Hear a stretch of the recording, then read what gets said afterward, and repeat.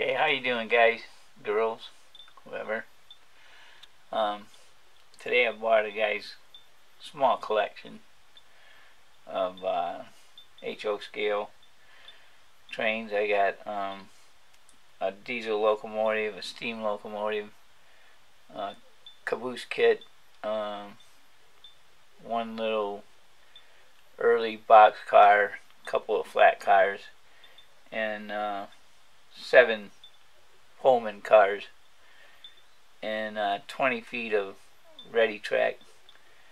But let me show you what I got for 75 bucks. I think I did alright.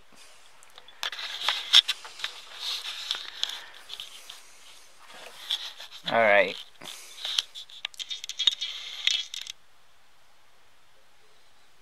This is a Southern Pacific. I think that's a PA unit or an FL. I think it's PA. Anyway,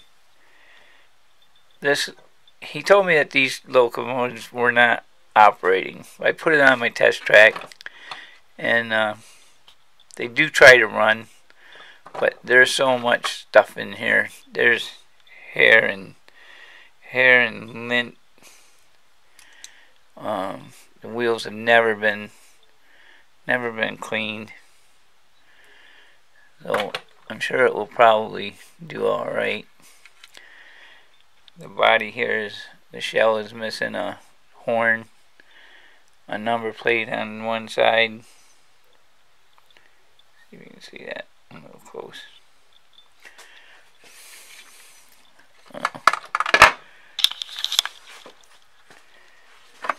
Where the light's a little better here.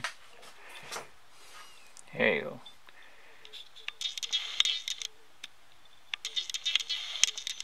Number plates missing. Like I said, you know, overall not in real bad shape. I can fix that.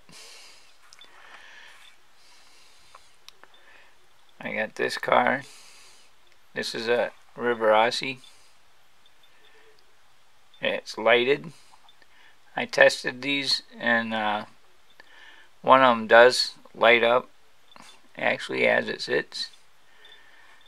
They're really dusty like the rest and need a good cleaning inside and out probably, and the wheels all need cleaned, but it should be a nice car. This one too is lighted. Railway Post Office, Pennsylvania Railroad. I don't model the Pennsylvania Railroad, I model the Great Western Railroad of Colorado, but I run other stuff as well, so I don't care. It's the dining car. Again, made by Riverossi. This one is not lighted. I'll put some lights in that. And then we're on to Santa Fe equipment. Railway Post Office. Not lighted. I don't think any of these were lighted. No. Well, these two aren't. St. Croix. Nice steel car.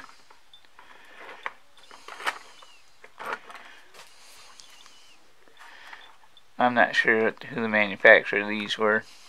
These two. These are Riverossi. These have lights also. You can see a light mechanism in there maybe if you look close enough. That's a real nice car, St. Croix. A dining car. That should be lighted. There is a light in there. I haven't tore it apart to see why that didn't light up, but okay, not bad. So for $75, so far 7 cars, and that Southern Pacific unit. A Roundhouse Caboose kit. Everything appears to be there. Directions and all. I got this little guy here, Missouri Pacific. Oops. Missouri Pacific. It says something Boston, Mass on it. I can't really make it out, but needs a little work.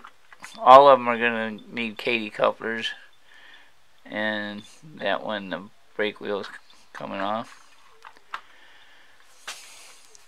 I got this, I believe it's probably a bobber caboose at one time. I have a couple of beat up flat cars. I might be able to make a work train out of those.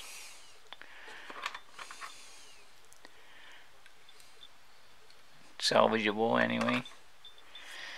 And I got these. This is Ready Track.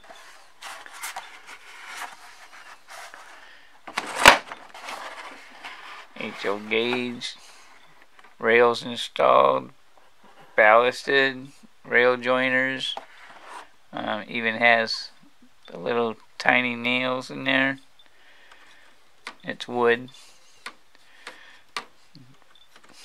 Not bad. It doesn't have any ballast between the ties, but that's not a problem. That can be fixed easy enough. There's 20 feet of that, and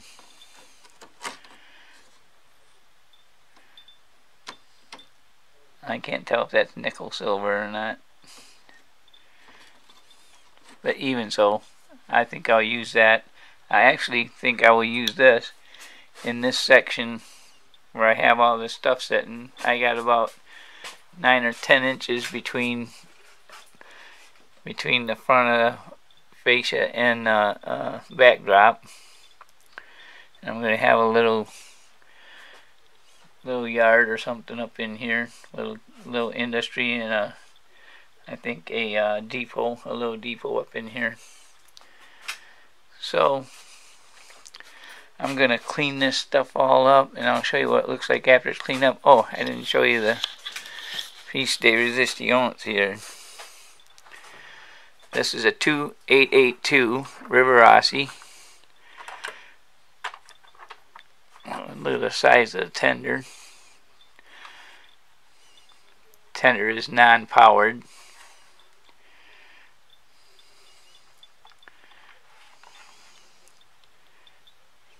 You can make out that.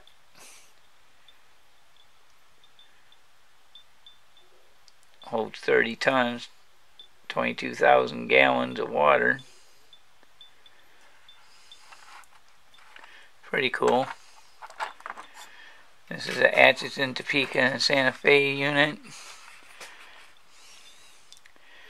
Like I said, he told me that this stuff didn't run. I put it on a track. It tries to go, but it's probably very dirty. Needs some maintenance. Needs a good cleaning. It's a pretty cool locomotive, I think. Articulated.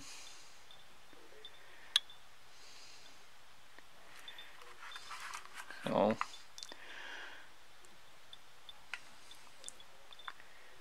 not sure how much that would cost, but I liked it, so I got it.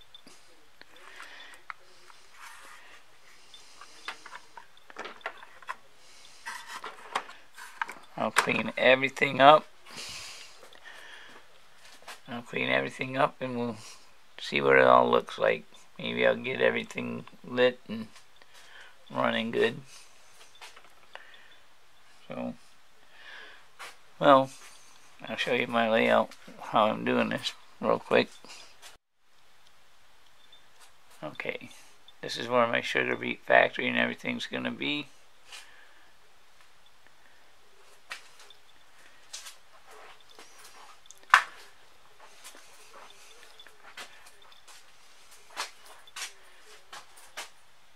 I dismantled my last layout.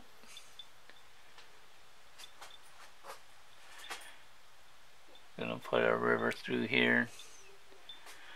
there's going to be another little factory over here for more sugar beet processing.